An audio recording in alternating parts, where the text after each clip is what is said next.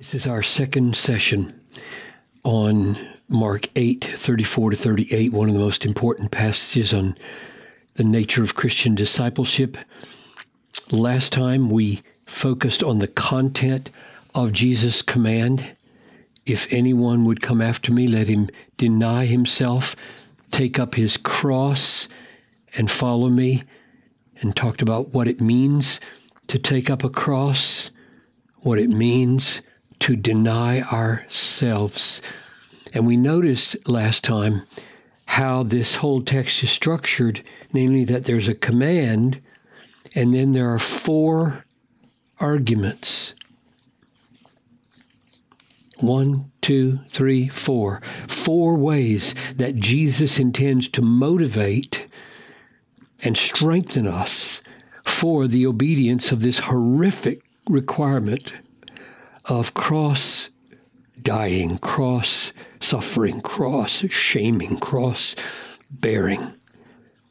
And today we're going to deal with just this one.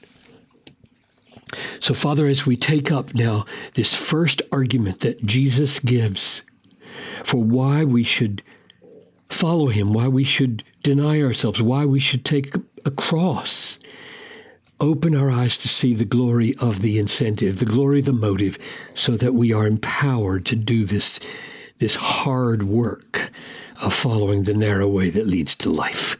I pray this in Jesus' name. Amen. If anyone would come after me, let him deny himself and take up his cross and follow me.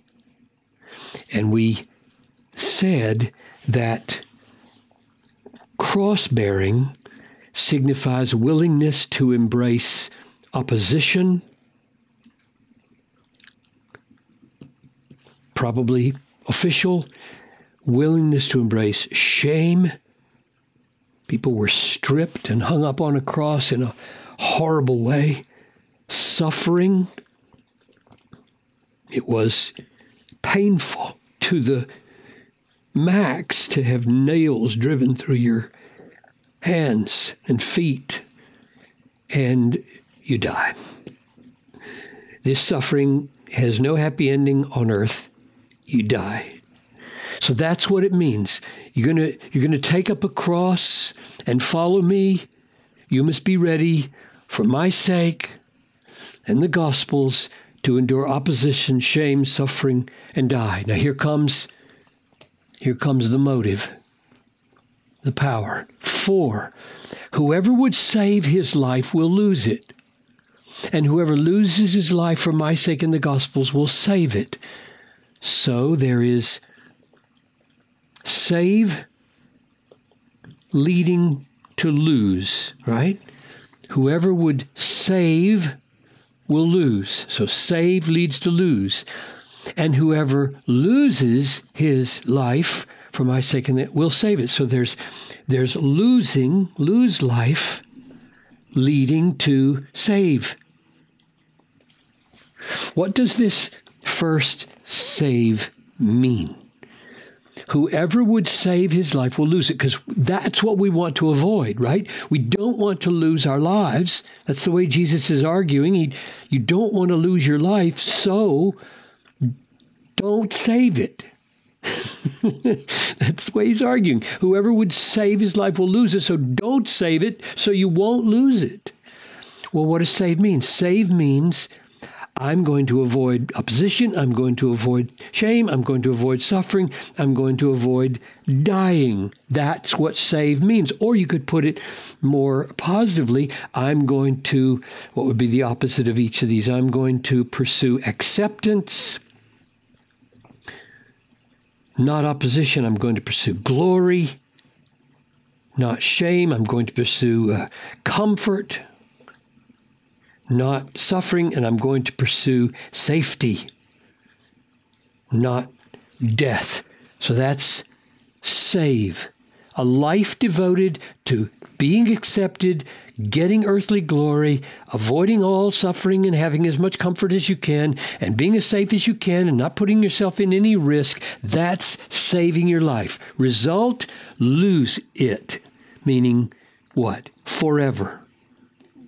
Right? Look at this. Here's a parallel statement in John 12:25.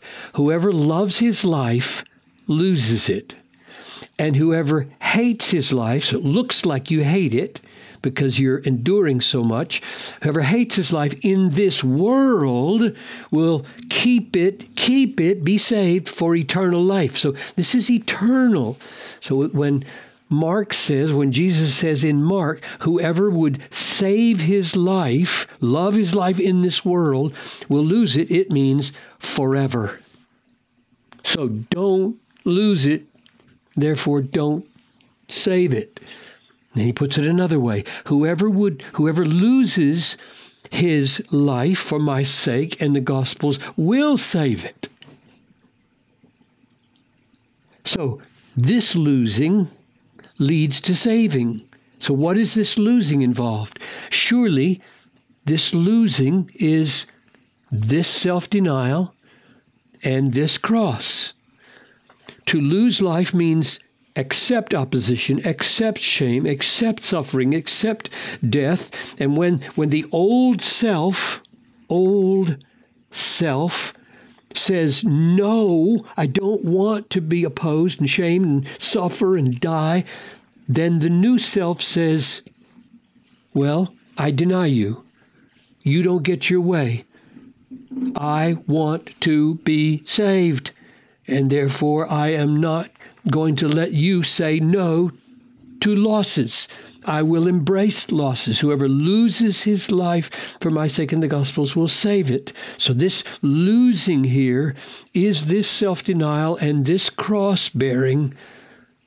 And notice, it is not whimsical or willy-nilly. You don't go out looking for suffering. You don't embrace opposition, shame, and suffering for nothing. It's for Christ's sake, for the gospel's sake.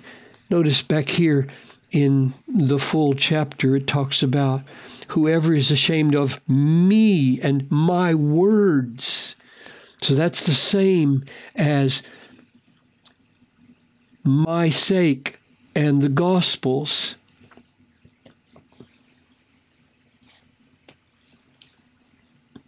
So, the losing here is the embrace of opposition, shame, suffering, and death. And the saving here is forever. This is eternal life. So if you decide you're going to devote your life to being accepted by people, getting all the earthly glory you can, having as much comfort as you can, being as safe as you can, you won't have eternal life.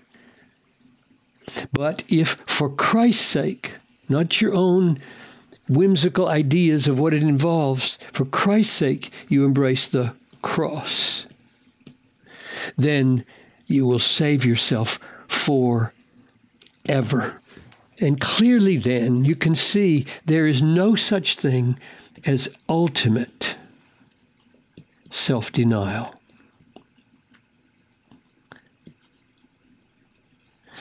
There is an old self, the self that will not do this, the self that must do this. That old self must be denied.